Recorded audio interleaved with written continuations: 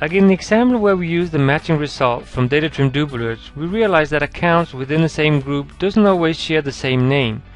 So how do I get two accounts with completely different names into the same search result so that you can link them together or even merge them? By freezing the result of one search, the account from one search can be kept in the list while the list will be appended with results from a second search. Let's take an example.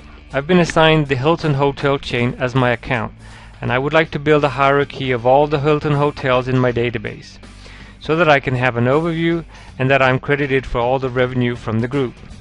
So I search for the account name Hilton, and I can see there are some companies are already linked, but a few hotels need to be linked to the divisional headquarters.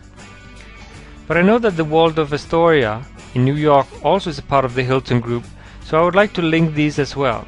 Now when I search Waldorf, I get all the Waldorfs in the world and the headquarter, and I can link them together. But I no longer have the Hilton Worldwide Headquarter.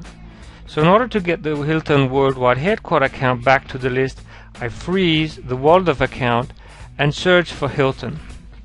And I now have all the accounts, and I can finish up the linking to get a full picture of the entire hotel group. For a quick introduction to other functions and features of the account organizer, please check out our website for more tutorials. Thank you for your time.